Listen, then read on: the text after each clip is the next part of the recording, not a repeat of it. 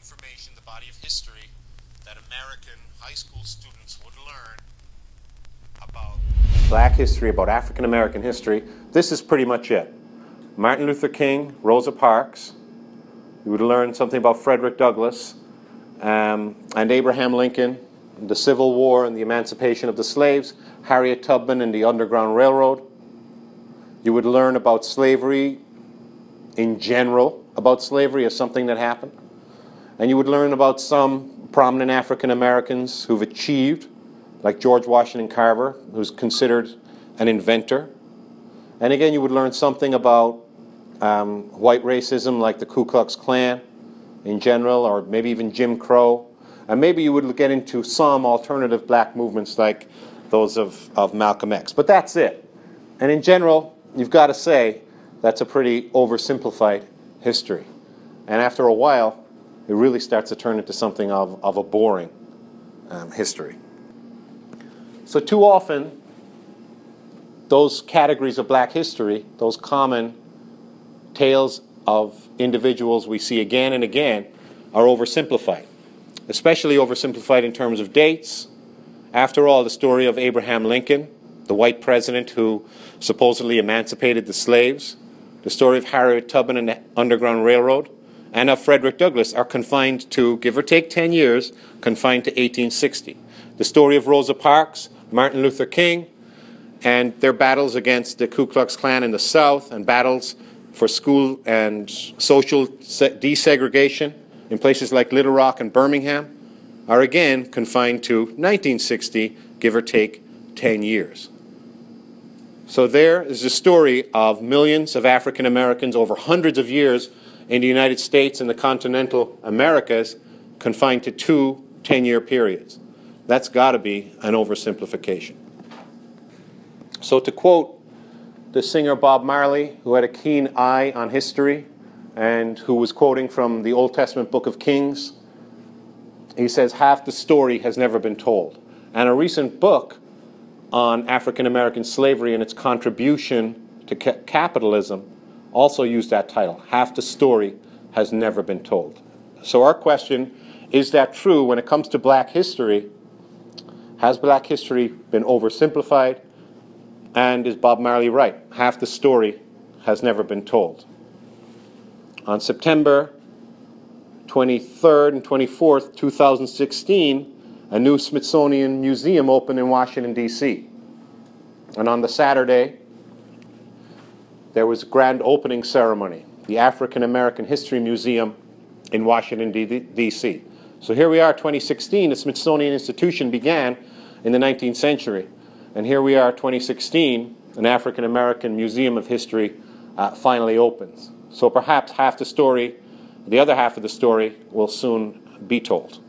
And black history will be less oversimplified and become related for the complex tale of agents and victims, but also agents who manage their own destiny and push back against their circumstances.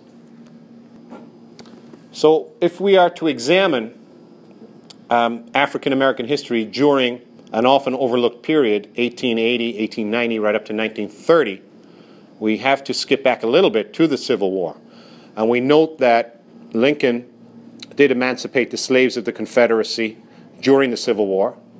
In general, it can be said that the Civil War was because of slavery, and you can have a complex debate about that, but ultimately slavery is the primary cause. So Lincoln emancipates the slaves during the war in the Confederate States. Then when the South loses, the Southern states, the Confederacy, lose the Civil War, the North begins a process called Reconstruction, which means basically enforcing the rights of African Americans in the South, ensuring the Confederate powers don't dominate the South again, and ensuring equal protection of the law and abolishment of slavery, the 13th and 14th Amendments. However, the North soon loses its appetite for that. Sympathy for the old Southern Confederacy grows and soon starts to reestablish itself. The North, federal government, turns away from watching the South or aiding African Americans in the South. Republicanism, meaning free men, free soil, free labor, the Republican Party of Lincoln turns away from the South. And so this allows the old Confederacy to reemerge two ways. The old Confederacy reemerges in the form of Jim Crow laws. That's the nickname given to laws throughout the southern states that started resegregating whites and blacks in all kinds of aspects of life, including travel, accommodations, education, voting, owning property. These Jim Crow laws start to proliferate in the South. And then, to assist resegregation, to assist the denial of equal protection for blacks in the South, comes a campaign of terrorism. A campaign of terrorism most famously in the form of the Ku Klux Klan and other similar groups, and a form of murder of African Americans through lynchings, mass lynchings of African Americans, burnings of African Americans, and later bombings and shootings of African Americans throughout this period, ensuring, as a campaign of terrorism does, that a subject population is terrorized and won't stand up for its rights. So what many people know about is the great debate during this period. African American history during this period, 1880 to 1930, often gets boiled down to two men, Booker T. Washington and W.E.B. Du Bois. And it often gets boiled down to these two men having two sharply different perspectives. That's what's alleged, that they had sharply different perspectives. So Booker T. Washington, who himself had been a slave and was emancipated at the end of the Civil War, was somewhat self-educated, and then founds his own schools, industrial schools such as the Tuskegee Institute. And in his famous Atlanta address, he says that African Americans cannot succeed in overthrowing the behemoth, the giant of Jim Crow. They cannot take segregation on head first. What they should do is concentrate on self-help, self-reliance. African Americans should build on separation, and they should build on their own achievements. A model of self-sufficiency, a model of industry, a model of education, a model of thrift. Thrift meaning don't waste your money, save your money, invest your money. African Americans should look to themselves, should achieve themselves, and that way, one day, they will be too strong, or they will outlast and outlive segregation. They will be too strong, too educated, too wealthy.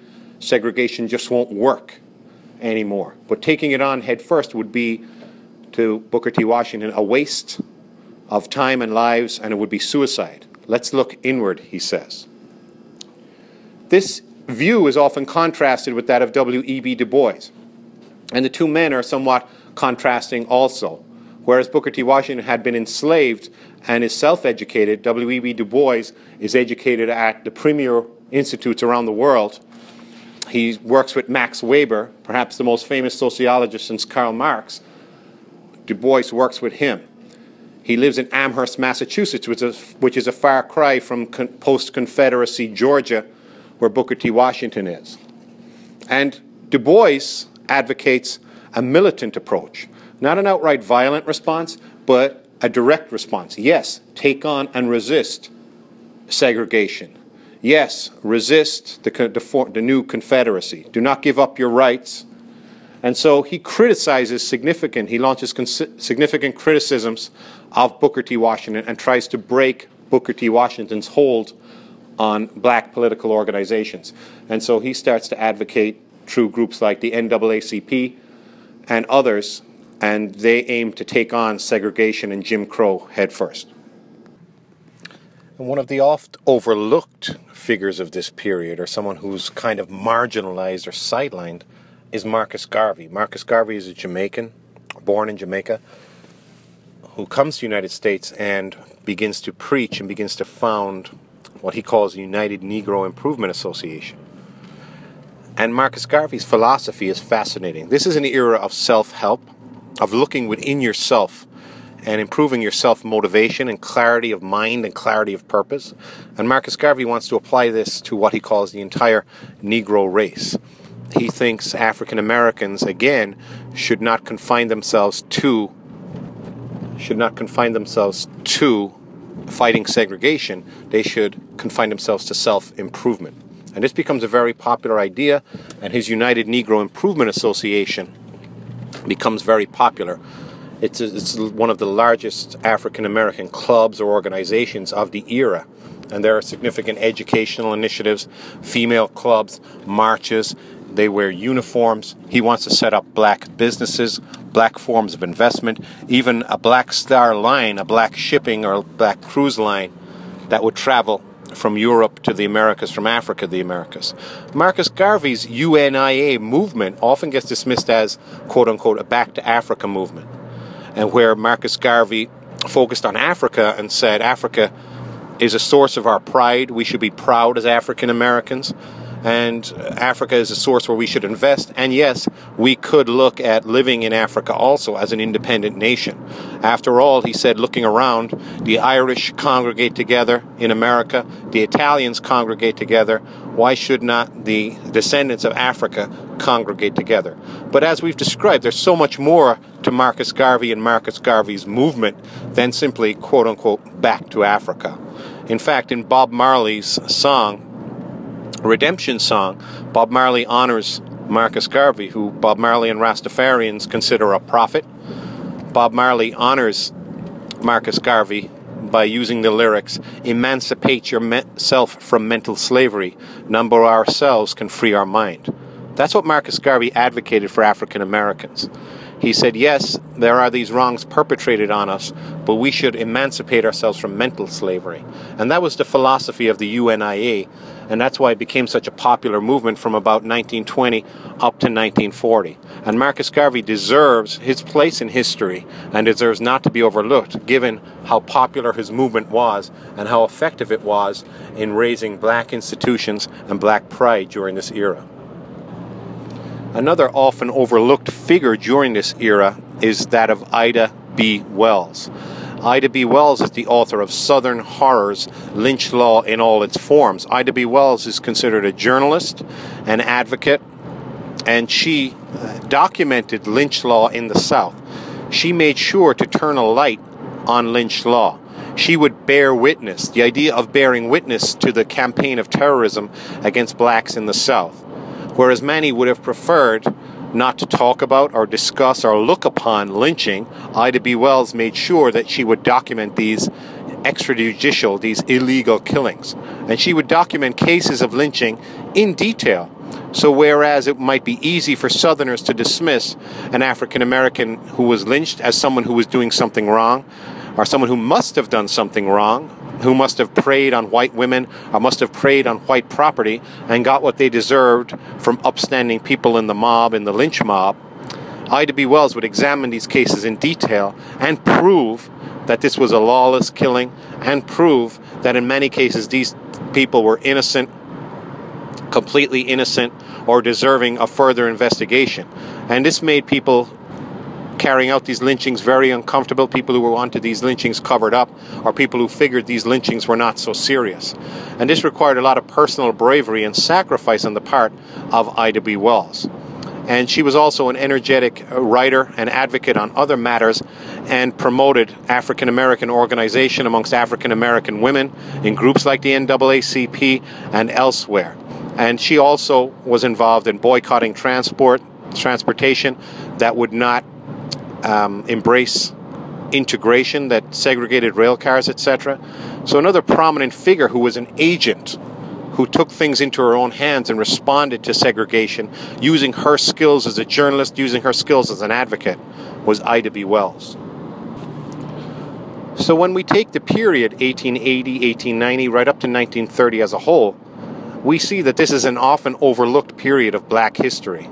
Black history also often gets confined to the 1860s, often gets confined to the 1960s. But what about this intervening period? We see some giants of African American history who were facing some of the worst eras of repression of African Americans. A brutal era of terrorism and also a brutal era of legal segregation, where after the court case, Supreme Court case, Plessy versus Ferguson, this idea, the great lie of we would treat the races equally but treat them separately, was very popular in the South and enforced through terrorism, through the Ku Klux Klan and other terrorist groups, and Jim Crow laws legally. We see many African Americans responding to that, responding to it though in different ways, using their skill sets. So African Americans during the period were definitely victims